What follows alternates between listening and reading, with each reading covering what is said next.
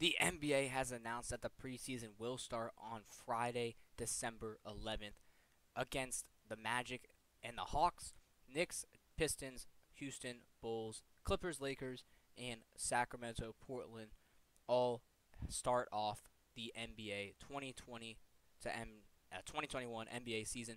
Those are the dates. The NBA preseason will end on the 19th of December, and then the regular season will start 3 days later. Have not gotten that yet. The first opening night. We haven't got the schedules for the regular season yet, but expect them to come out in the next week. Anyway, other than that, the Warriors are signing Nico Mannion to a two-way contract. JJ Barea is signing a 1-year, $2.6 million deal to go back to the Mavericks. Kostas has returned to the Lakers. Daquan Jeffries to the Kings, 2-year, $3 million. And a little bit of a trade. The Jazz sent Rajon Tucker and a future second-round pick to the Cavaliers for cash.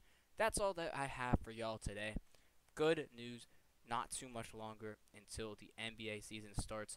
If we're being honest, if you want to count the days, exactly 2 weeks from today, we will have our first NBA season game.